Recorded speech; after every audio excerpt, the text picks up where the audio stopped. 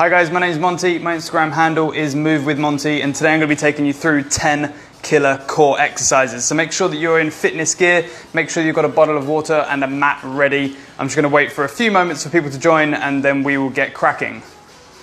Not all of these exercises are going to be easy. There are going to be some advanced ones, there are going to be some difficult ones. I'll do my best to throw in some regressions and some progressions as well, so that you guys have all got something to take away from this.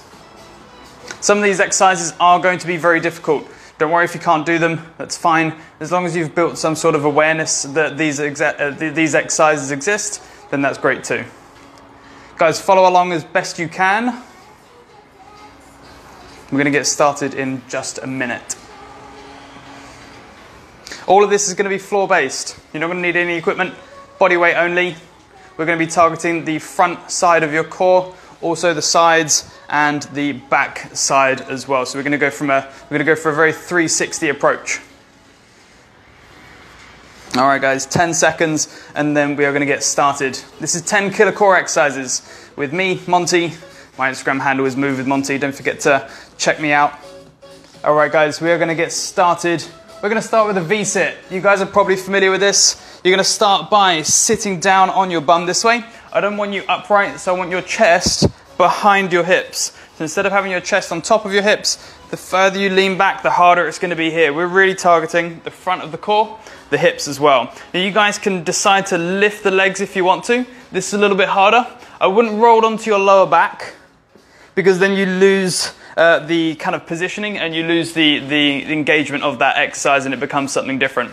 So guys, you can either have your heels down if you want to, and you can make it easier by leaning forward. You can make it more difficult by leaning back. If you want to make it more difficult still, then just lift your legs up. Now this is the V-sit position. I've made a pretty shallow V with my thighs. If you want to make it harder still, point your legs. If you want to make it harder still, hands off. Okay, so let's go through them all one more time. You're going to start in this seated position. Your heels are flat to the floor.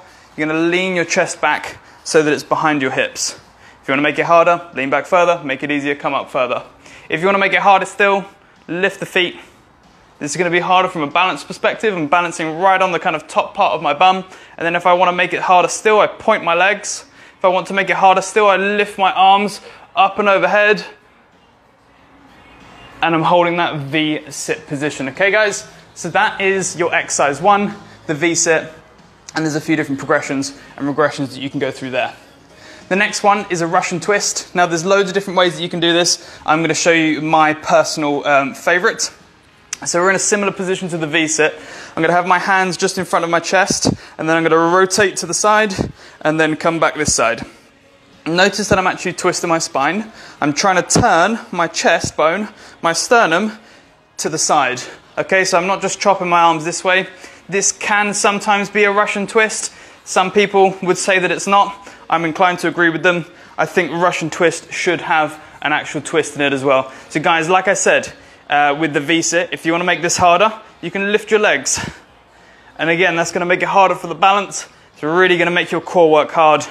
It's going to make it much more difficult. If you guys want to, you can grab a kettlebell and then you can start to make it loaded. So if you don't have any equipment, don't worry. I know that I said that this would be a body weight workout. But if you do have some equipment, you can throw in some weighted Russian twists.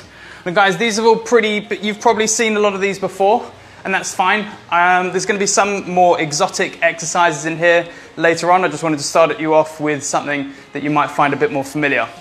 We're going to go into some back extensions now. So the back extensions, you're lying down on your belly. And then from here, we're going to keep my legs flat. I'm going to lie down and then going to lift everything off the floor. I'm going to lie everything down and lift everything up. So it's almost like a cobra lifting his head up and spreading himself. In a similar way, you're going to lift your upper back and spread your shoulders and open everything up. If you want to make this a bit harder, you need more weight on this side of your body. So less weight down towards your feet, more weight up towards your head. And we can do that by bringing our arms slightly out overhead. And then in a similar way, I'm going to lift my body and lift my arms at the same time.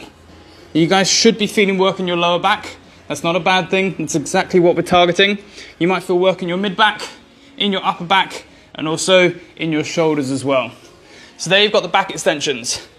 So far we've covered the front of the core with the first two exercises with a little bit of twisting in there as well. We've now covered the opposite where we're working on back extension, trying to strengthen up those muscles that run up either side of our spine.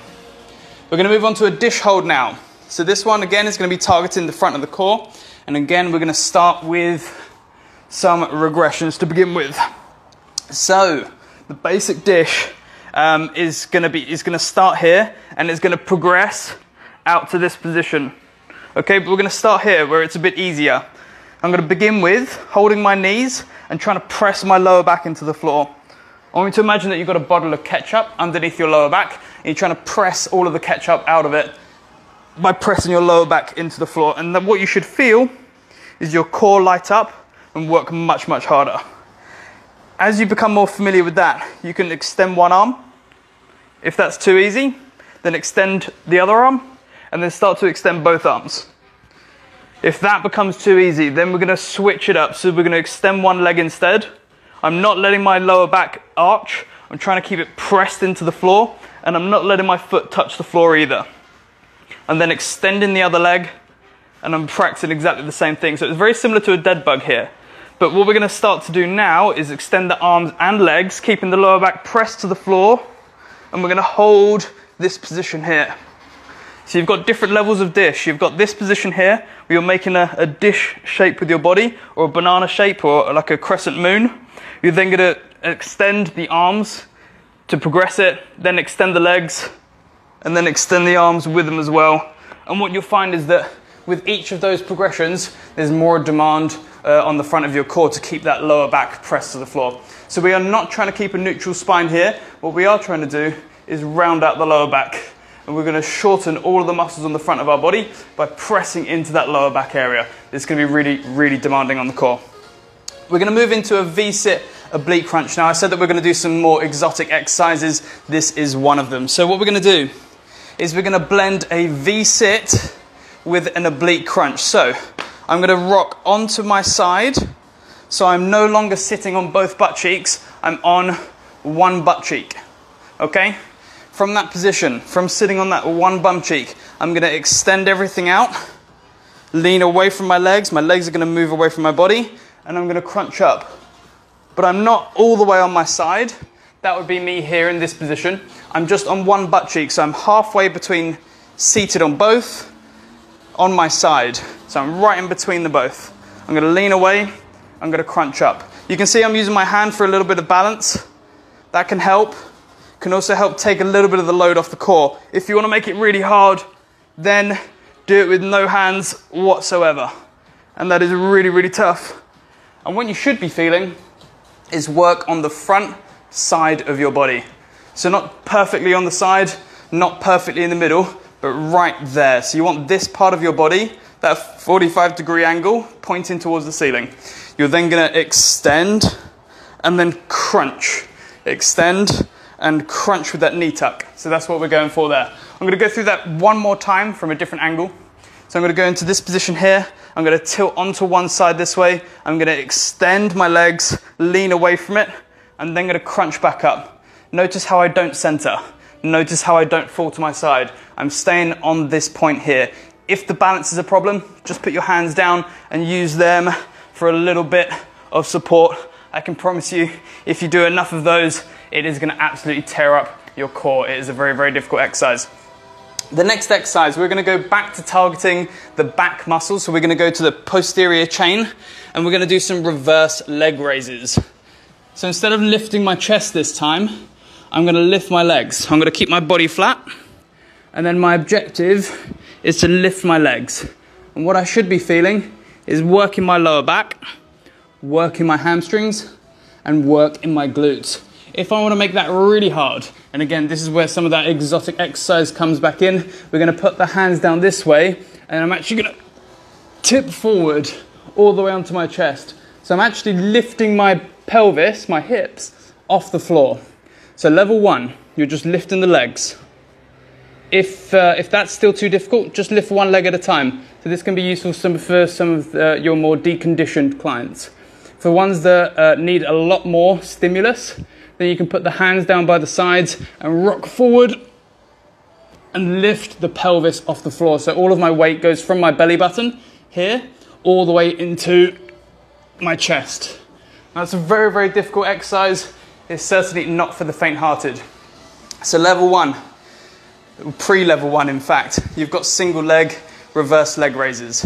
You've then got both legs moving up at the same time.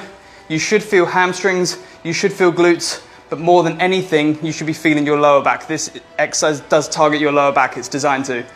The third level of that, or the much kind of more advanced level of that, is where you're actually lifting your belly button and your pelvis off of the floor so that all of your weight is in your chest. I'll demonstrate that one more time. So you've got single leg lifts here. You've got double leg lifts. And then you've got that really advanced one where you're rocking forward into your chest, lifting your hips, your pelvis and belly button off of the floor. It's much more advanced. It's very, very difficult. The next exercise, again, is another difficult exercise. Don't worry if you can't do it. It's totally fine. What I'd rather you do is make the effort to do it. It's not necessarily important that you complete the exercise, but it's more about the effort that you put into it. Because that effort will accumulate over time, and you'll actually be able to do it eventually if you can't do it right now. So we're going to do an L sit. So a more basic level is just where you're putting your hands either side of your hips and lifting your bum off the floor. Okay? Now that might be enough. If that's difficult enough, then that's fine. Keep training that until it becomes easy, then you can progress. The next level is where you lift one leg off the floor as well as lifting your bum. So you're lifting one leg off the floor and then back down. Try the other leg. And that should put a bit more demand on your core, on your hip flexors, and on your quadriceps. I'll show you from the front. So I'm here, level 1. I'm just lifting my hips off the floor. My feet are still in contact. The next bit is where I'm lifting one leg. That's going to dial it up a little bit. Switch to the other side. And then the final one, the full L sit, is where your legs and your bum lift off the floor. This is difficult. Don't worry if you can't do it right now. It's more about the effort towards it, because eventually, like I said, that effort will accumulate and you'll be able to do it eventually, okay? You'll adapt and get stronger. So the final L sit is here. Okay? So your bottom and your legs lift off the floor, making that full L sit. I'll show you from the front. Same again. Hands are going to press into the floor. I'm going to round out my chest. I'm going to engage my core, lift everything off the floor. Okay? There's another more gymnastic style core exercise. We're going to move into one of Cristiano Ronaldo's favorite core exercise. We're going to do a high crunch. I'm sure that he's got another name for it, but that's what I felt like it was. I felt like that was an appropriate name. So, my legs are directly above my hips. From here, I'm going to reach up, touch my shins, and come back down. So it's a very small crunch, but what we're going to do is build up the speed so that it's done very, very fast. You can do this to time, you can do it to reps, it's up to you, but this exercise is designed to be done fast. It's going to build up it's going to build up a lot of rate of force development in your core. Okay, it's a very, very good exercise for having a very fast reacting core. So from here, I'm going to reach up, I'm going to touch my toes, and as I get better at that, I build up the speed. Now guys, if you're following along with me, try and keep up. We're going to do 30 of these high crunches as fast as we can, okay? Try and beat me. We're going to go in 3, 2, 1, off we go.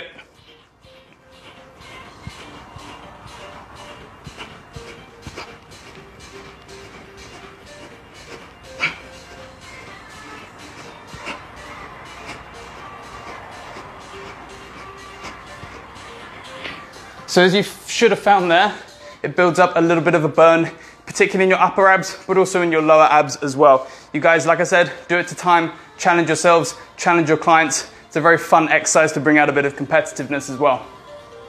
The next exercise that we're going to do is a leg raise. You've probably seen this before. I would have thought that you'd seen it before. It's a very common and very popular one, which you're going to pop the hands just underneath my bum, or just in front rather. I don't want to sit on my hands because it changes the angle of my pelvis, which is not a bad thing, but it can add a little bit more complexity to it. So instead, we're going to sit with the hands just in front of my bum. Going to pop them on the floor, and then going to lean back. Now, in order for me to keep my hands there, I have to stay sitting up with my chest and with my head. If my arms start to lean this way, I flatten. So what I want to do instead is to engage my core, lift my head and shoulders, and again, like we did with the dish, keep that lower back pressed to the floor. I'm then going to lower the legs, and then lift the legs. Okay? Now what I'm looking to do here is to maximize control here. So I'm trying to increase movement at the hip, minimize movement here. What I don't want is the opposite, where we fix this and then arch the lower back. Now this isn't a problem. In fact, it's a very difficult version of a leg raise, using the spine to do the movement. But for now, we're just going to keep the spine fixed and then lift and lower the legs. Okay? If this becomes easy and your core is very strong already and you don't get any kind of lower back pain when you're doing this because you can control the movement and your body feels strong enough and confident enough to do it, then you can progress this. And one way that you can progress this is to allow the pelvis to roll back and forth. What happens there is the lower spine is going to flex and then extend. And what you're going to do is use the front of your body, your abs, your six pack, your obliques, to control that eccentrically and concentrically. So you want to be able to keep engaged through the core the entire time. So what I don't want is just to flop here and have nothing going on here, and then just to kind of arch my head and lift my legs. I'm not really using this as much as I could be. If that's the case, then just dial it back to here. But if this is too easy, let your lower spine move and then crunch it all in. And what you end up doing is going through a much deeper range of motion. Now that comes with a need for greater control, which makes the exercise more difficult. So guys, play with the kind of more basic version of that, where you keep your lower back pressed and fixed. As you get more advanced, then you can allow your pelvis to move, allow your spine to move. It's going to make the exercise a little bit more demanding. We're going to finish up with a plank rollout. Again, this is probably something that you've come across before. I'm not going to do it from my feet just yet. We're going to start from the hands. And from here, this is going to load the shoulders, but it's also going to load the core. And all I'm going to do is walk out as far as I can and then push back in. Now, as you can see, I'm bringing my hips with me. I'm not doing this. I'm not letting my hips stay above my knees. And the reason for that is there's not really much load on my core when I do this. So I want to make sure that I'm driving my hips forward past my knees. This is going to load up my core. It's going to load up my abs. It's going to make the exercise much harder. I then continue out until I get into a relatively long position. And what you should feel is quite a high demand on your core. If you want to, you can then progress that to one knee, one foot on the floor. So you're in like a half plank. And then you do the same, and then you walk it back in. Then switch legs. So you've got one on the floor, one forward, but make sure that those hips still come with you, and then come back up. The final version is where you do it from your feet. If I fall over, please screenshot it and send it to me. So you're in that plank position, and then you're walking out into that low position, and then pushing back up. Now that is very difficult. Make sure that you're on a sticky surface. Don't be on anything slippery, because you will face plant. If you do that, record it and send it to me as well, because it's good entertainment. So guys, we had 10 exercises there. This is going to be recorded, so if you want to go back through, practice them, take some notes, please do. I will see you guys next Tuesday on the Premier Global NASM page. I hope that was useful. I will see you next week.